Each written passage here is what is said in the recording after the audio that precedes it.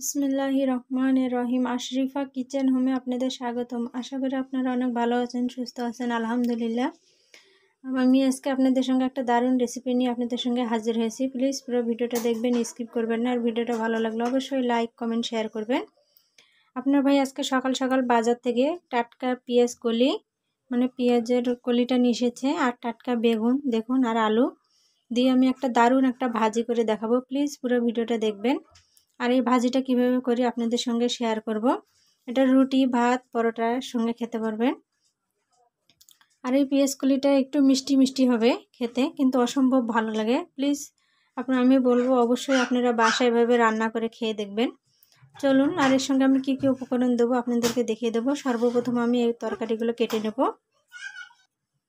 দেখুন, পেঁয়াজ কলিটা আর বেগুনটা আমি কেটে নিয়েছি।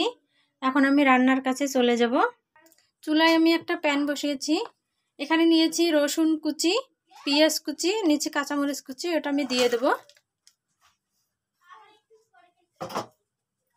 পেঁয়াজটা, মরিচটা দেখুন, মরিচটা আমি ছোট ছোট করে কেটে নিয়েছি। আপনারা চেষ্টা করবেন এই মরিচটা ছোট ছোট করে দেওয়ার জন্য। পেঁয়াজ, মরিচ, রসুনটাকে আগে ভেজে নেব।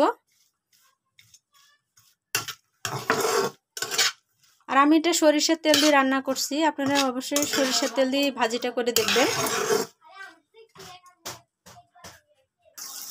এটাকে একদম ভালো করে ভেজে নিতে হবে, বেশি লাল করবেন না, একটু সবুজ সবুজ কালার থাকতে এটা দিতে হবে। দিয়ে দেবো স্বাদ অনুযায়ী নুন,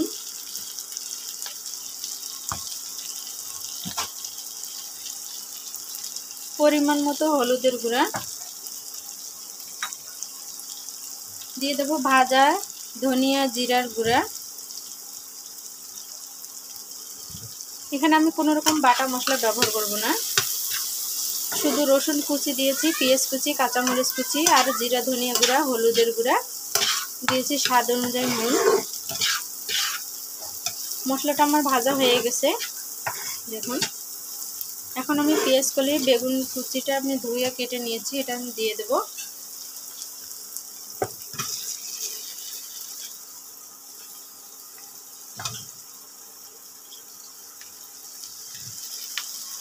দিয়ে এটাকে আলতোভাবে উল্টে পাল্টে দেব। আর এই ভাজিটাতে আমি কোনো রকম পানি ব্যবহার করব না।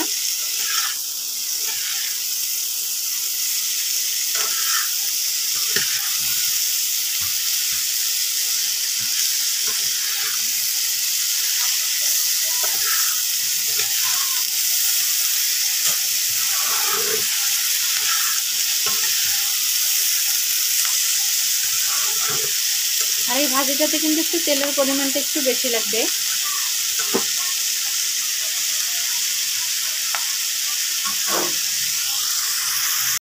দিয়ে এটাকে আমি এখন 5 মিনিটের জন্য ঢাকা দেব। ঢাকনাটা খুলে দেব, দিয়ে ভাজিটাকে উল্টে দেব।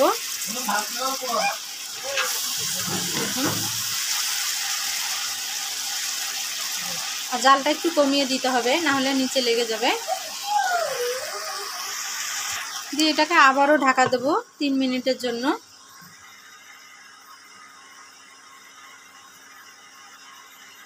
ঢাকনাটা খুলে দেব। তো ভাজিটাকে আবারও উল্টে পাল্টে দেব। দেখুন, আমি ভাজিতে কোনো রকম পানি ব্যবহার করিনি, ভাজিটা একদম ঝরঝরে হয়েছে। লবণটা অবশ্যই আপনারা চেক করে নেবেন, কারণ আমি এর মাঝে একবার চেক করে নিয়েছি, লবণ একদম ঠিকঠাক আছে।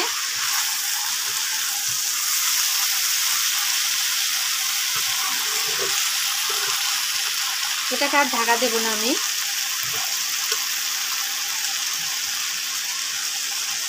এই ভাজিটা গরম ভাত, রুটি, পরোটার সাথে খেতে পারবেন।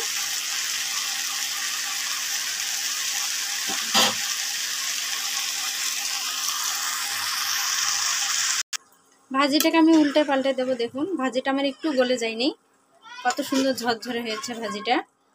এই ভাজিটা আপনারা সকালে রুটি, ভাত, পরোটার সাথে খেতে পারবেন।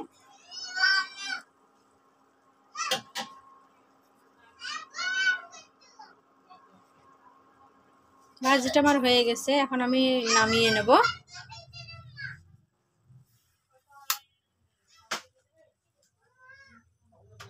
দেখুন ভাজিটা আমার হয়ে গেছে। আমি বলবো অবশ্যই আপনারা বাসায় এভাবে ভাজি করে খেয়ে দেখবেন। যদি ভালো লাগে আমাকে অবশ্যই কমেন্ট বক্সে কমেন্ট করে জানাবেন। আর আপনারা যদি আমার চ্যানেলে নতুন সদস্য হয়ে থাকেন প্লিজ চ্যানেলটাকে সাবস্ক্রাইব করে দেবেন। পাশে থাকা ছোট্ট বেল আইকনটি ক্লিক করে রাখবেন, অল নোটিফিকেশনটা অন করে দেবেন। দেখা হবে পরবর্তী নতুন কোনো ভিডিওয়। ততক্ষণ পর্যন্ত আপনারা ভালো থাকবেন, সুস্থ থাকবেন। আল্লাহ হাফেজ।